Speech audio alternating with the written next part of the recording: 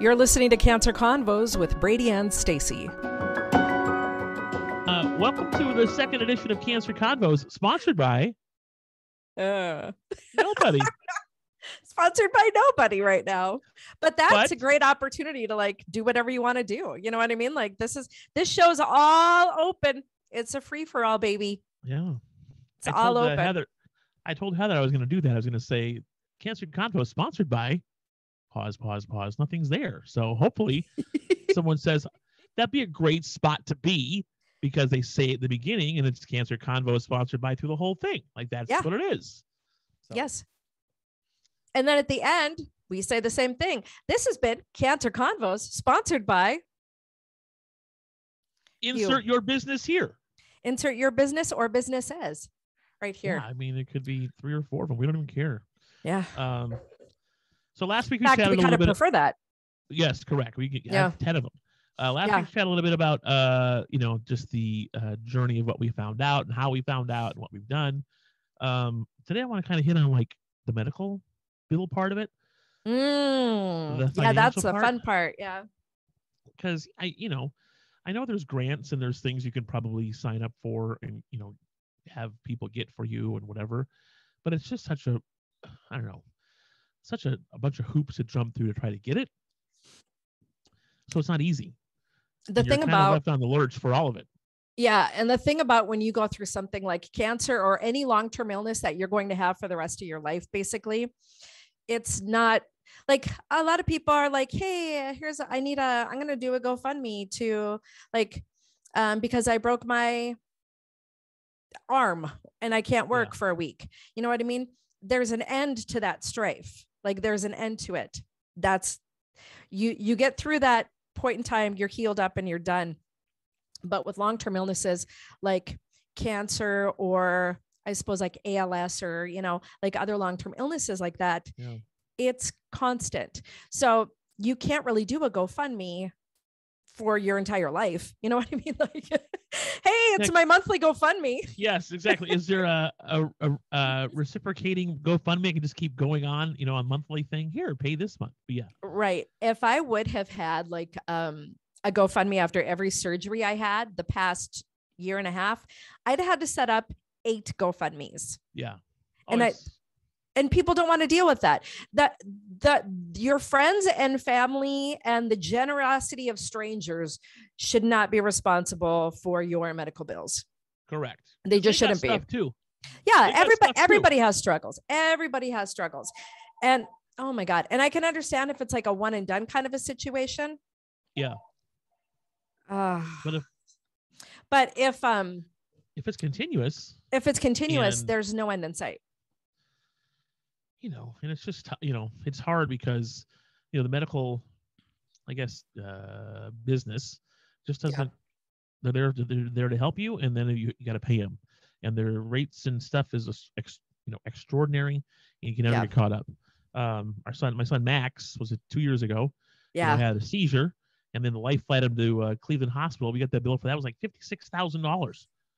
Yeah. I was talking with Heather about that when I saw her, and that's just like, that's insane. That's absolutely insane. They want, like, I think it was less than a month ago, they called and said, well, how do we get that money? Well, you're not. Like, we don't have $56,000.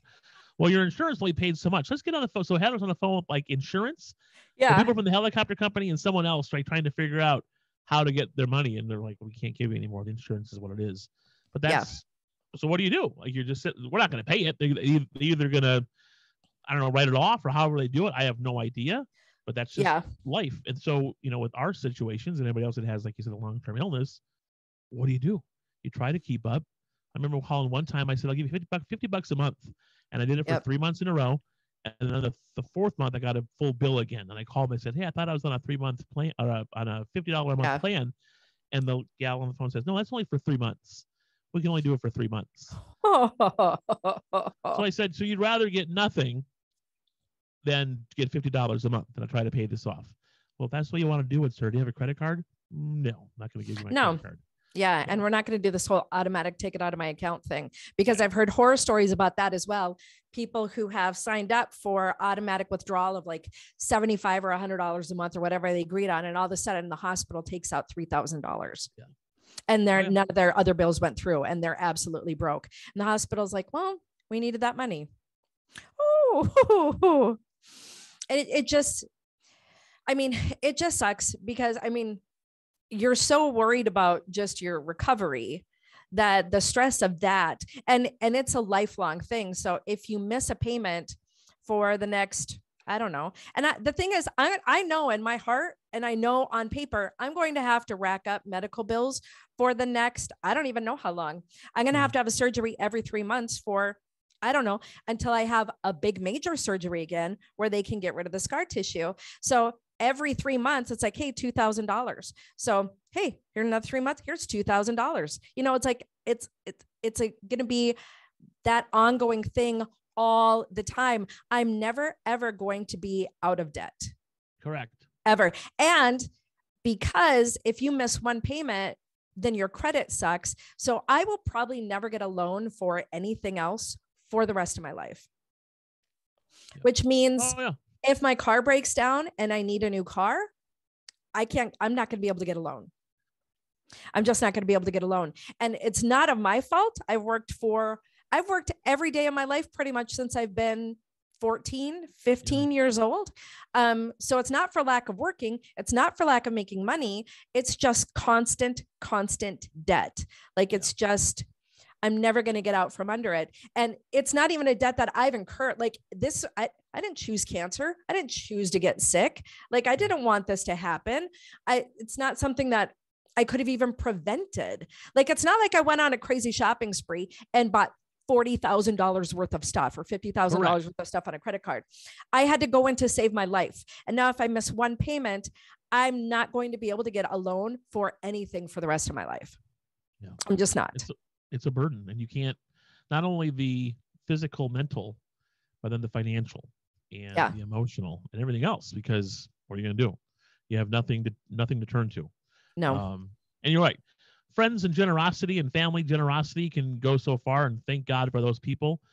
I know when I had my first bout back in 2014, a bunch of people I was working with at the casino just donated a ton of money. Like it was, $800.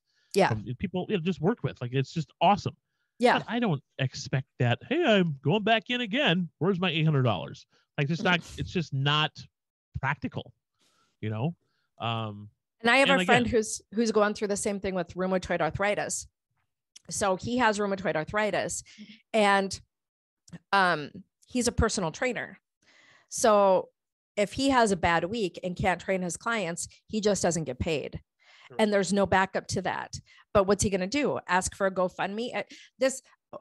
This country, you should be able to live your life without having to worry about, if I get into a car accident or I have a long-term illness pop up, am I going to be able to continue on with my life? I mean, because solely of the medical debt. I pay my house, I pay my property taxes, I've paid for my car, I pay for gas, I paid for private school for my kids, I feed my kids, I pay the electric, but there's certain things you just can't help.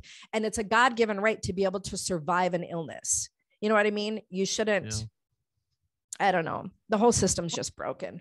Well, it is. And it's, it's until they fix that, that's just never going to happen. I mean, we've lived long enough to know that the rich get richer and the middle and lower class are just sitting there fighting to try to survive. And that's just what it is. And it sucks.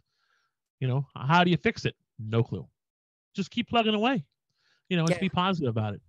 I just try not to future trip about it is what I do. No. If you look at the long term of it, like it's just, it would tend, I can't afford mental health counseling because of these medical bills. So I just try not to think about it. Well, the sad news of it is it just never ends. Like it just until, even if you're cured and they find it, there's a chance that it could come back and you don't know. I don't. You just don't. Like even with my stuff now, like tomorrow I'm going in for an appointment because the thyroid cancer moved to my lungs in the last couple of years. Mm-hmm. It was on the right side. They radiated it last year. That tumor is now smaller, but now it's found a spot on my left side of my lungs. So that's gotten bigger since the last time I had radiation. So I'm going in tomorrow to chat with my radiation doctor to see what we can do to pinpoint that side. It's a pain in the ass because every time I do something, be it outside or do something with coaching Bianca's basketball team, if I just walk across the floor, I just start hacking because I Yeah. think there's a tumor in there in my lung that doesn't help. It's impeding on your breathing. Yeah. And I want to do things, but then there's that in the back of your mind thinking, well, if I do this, I'm going to start hacking again. And that's not any fun, Yeah. So anyway, so that's, it's just the sad part of it is that there's never an end to it. And, we have friends and family and support staff and everything else. Here's what I really wish. There's a lot of like cancer organizations, but there's nobody that helps people. They get hundreds of thousands of, if not millions of dollars in donations every year, but they don't help anybody financially. Like I'll get gas cards every now and then from like the American Cancer Society. And I didn't even apply. My doctors, apparently my oncologist doctors get them for patients. And so I'll get a Cenex gift certificate every couple months. But I think if you ask any cancer patient, if they could pick one thing in the world to offer as a service, it would be financial support. Yeah. And there's a lot of these organizations that do fundraisers, and I'm not going to single any out, but there's I know of at least 4 or 5 different like cancer organizations that help survivors, but don't help you know what I mean? Like they might provide a wig here and there or a scarf here and there. But if you ask me, would I rather have a scarf or money to survive? I'm going to pick the money to survive 9 times out of 10. Or they don't even help with like treatment costs. I don't even care if you give me a check. Can you somehow underwrite some of my cancer treatments? Like, can you pay for half of the chemotherapy, or can you pay for a portion of the surgery? Like, people are giving these cancer organizations money to help cancer patients. And what they're doing is they're giving out scarves or wigs or gas cards or whatever. Where in the hell does the rest of the money go? Yeah. Well, and, even like you said, like a financial assistance portion of it, like say, hey, here's a person that can help you get up on a payment plan or something through your house, your hospital or insurance that is attainable and intelligent, not $2,000 a month. Like, it's just, you got to live, Yeah. And exactly. I hate those phone calls because there's like it's a no-win. So, hey, don't forget, you listen to Cancer Convos, sponsored by your name here with Brady and Stacy. It's just a really tough thing in the financial part of it.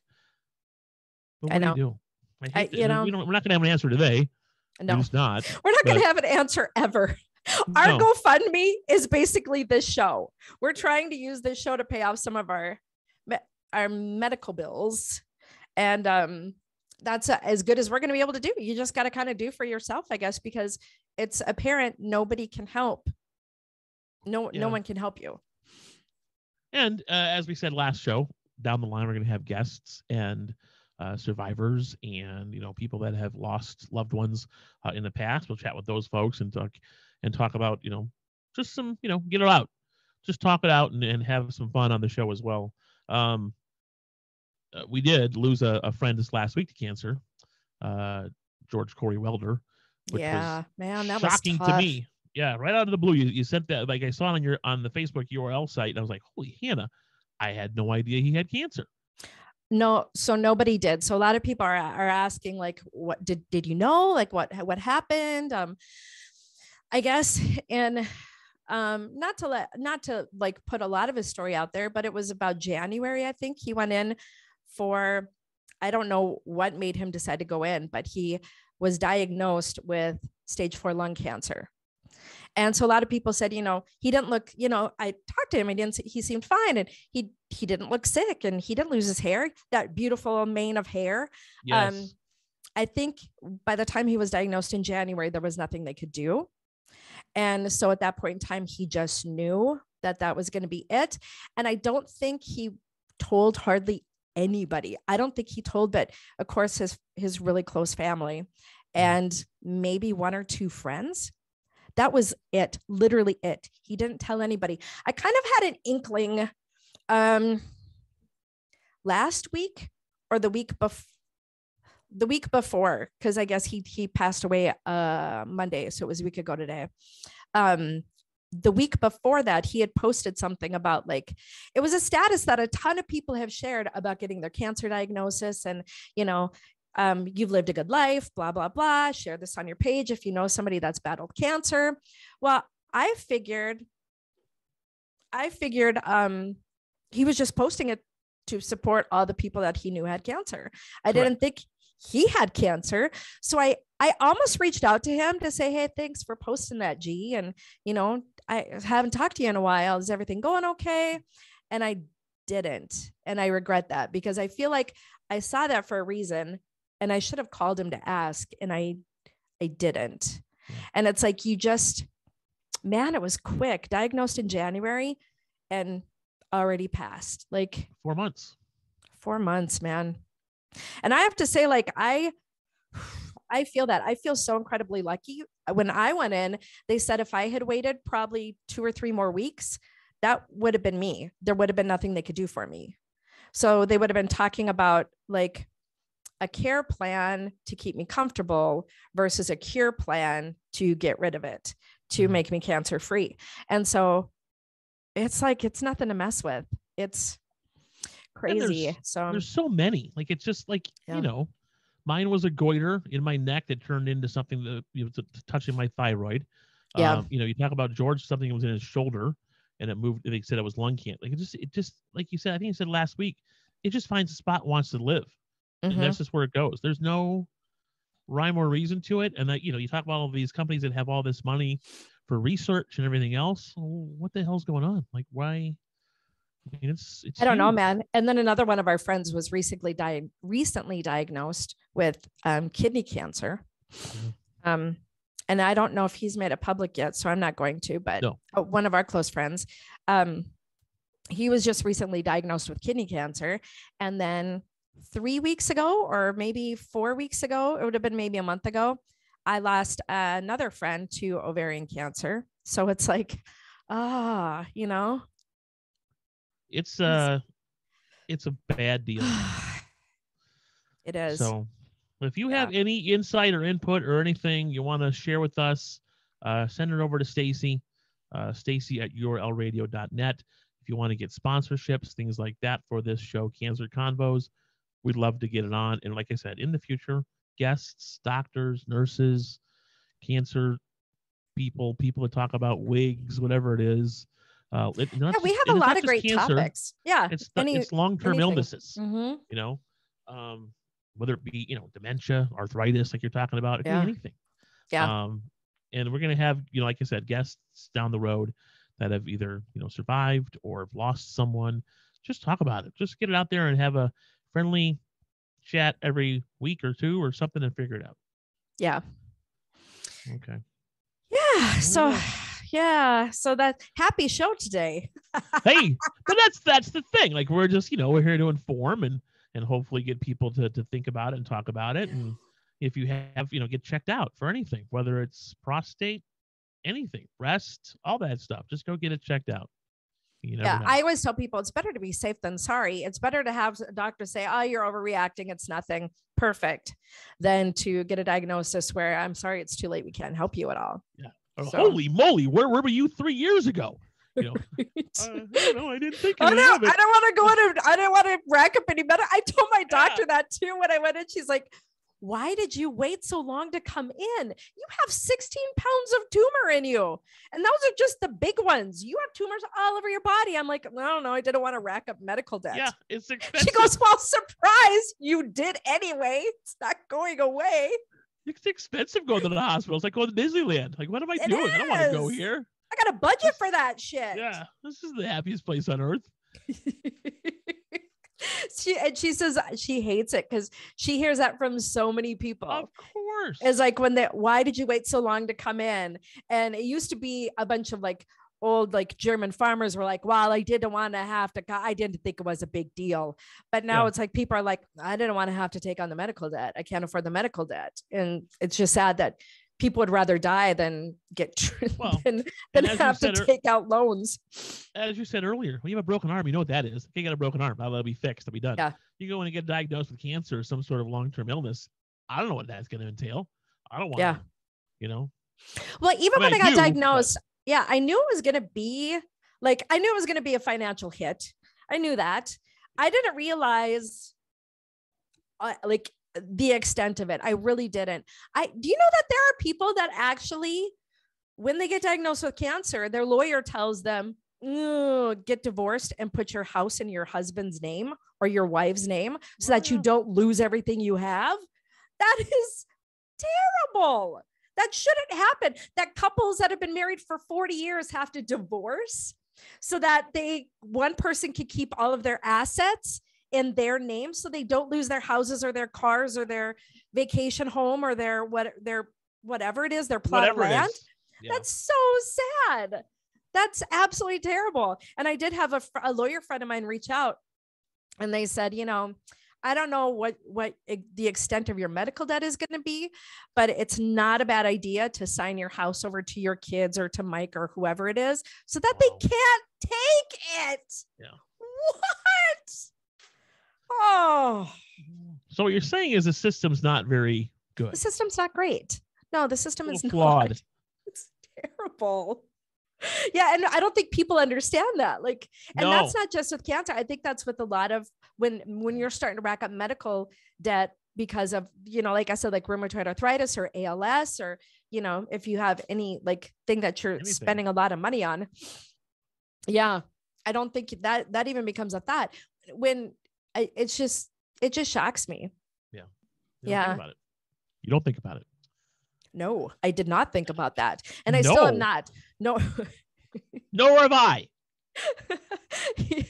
You're not going to divorce Heather. You're not going to divorce Heather and just put everything under her name. I don't think we have anything to put under anybody's name. So it really makes a difference. I'm signing over my lunch gift certificates. Yeah, I don't know what, you've known me for a long time, but I don't think we've had that extraordinary life that everybody thinks we've had as we're living in a 4-bedroom apartment here in Surprise. So it's not like it's a palatial estate somewhere on top of Camelback Mountain. So it's okay. My intern got me a $20 gift card to Brick Oven. I should probably make sure that's safe with somebody. Yeah, that's my only asset. It's my only asset right now. Ty, I'm signing this over to you just in case.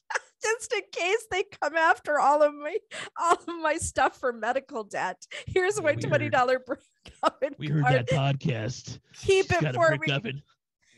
Ty, where's that Brick Oven gift card? I don't know where it is. All right, Mom. I'm sorry I spent it. Well, I'm not sure. So I'm not going to trust you with my house then.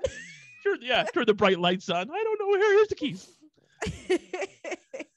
Cancer Convo is sponsored by you. Insert your business here. Yeah, let's go. Get it done. Some of the topics. What's the number? 701 751 0838. 701-751-0838. That goes to URL. You can see the background, URL radio. It goes there. So yeah, or you can just email me, Stacy, STACY at urlradio.net. And Cancer Convos is available on, we put the video out on Facebook. We also have the podcast out on Spotify and iTunes as of Friday, Saturday. I don't remember what I put it out there. You got me. And YouTube. We're going to put these out on YouTube too. So yes. You too's going to be on the show? Yes, you too. And by you two, I mean you two can be on the show. Oh, not the streets have no name, you two? No. Right. I'm sorry. No. All right, another good show. We appreciate you listening. So if you have anything to tell us, you have the numbers in the info, so find us. Yes. Please let us know. We're going to try to get this out to as many people because hopefully we're going to have a lot of really great topics that we are going to talk about. Like you said, like wigs, wig care, like how to handle treatments, how to handle some of the side effects, possibly like massage therapy, infrared therapy. A lot of people have issues with their teeth and their bones after cancer care. There's so many aspects of it that we're going to be touching on, not just like the personal side of us, but like actual experts. We'll talk with the actual experts about, what you can do in these various topics. So the experts can be you if you sponsor it. Skincare. We're experts on what we've gone through, but I hope to get like estheticians or experts to talk about like actual, like what to do for skincare. Like your skin gets super dry when you're going through treatment or even after. I haven't had chemo in over a year, and I still am just a scaly bitch. I am so scaly. I just cannot get enough water in my system and enough lotion on my body. I have car lotion. I have office lotion. I'm like a teenage boy. I have car lotion. I have office lotion. I have bathroom lotion. I have living room / kitchen lotion. I have lotion and chapstick in every nook and cranny of my house. Yeah. Is Scaly Bitch, was that one by Buck Cherry? Did they do that one? Scaly Bitch. Hey, you're scaly bitch. Sorry, I had to. It was there. It was there on the tee, and I just had to. Oh, that would be a good parody, though. Work on that. Would be. You're scaly bitch. Yeah. We used to be king and queen of parodies. You look so good, I can't resist. Hey, you're scaly bitch. Fishing you all night. Okay, thanks for listening. We appreciate it. Yeah, thanks so much for tuning in today. You've been listening to Cancer Convos with Brady and Stacy. Thanks for listening to Cancer Convos with Brady and Stacy, sponsored by... we don't have any. If you're interested in sponsoring our podcast, you can email stacy@urlradio.net. That's STACY @urlradio.net. This podcast is available on all major streaming platforms, including Spotify and iTunes, and also the free URL Radio app. Remember, cancer is a word, not a sentence.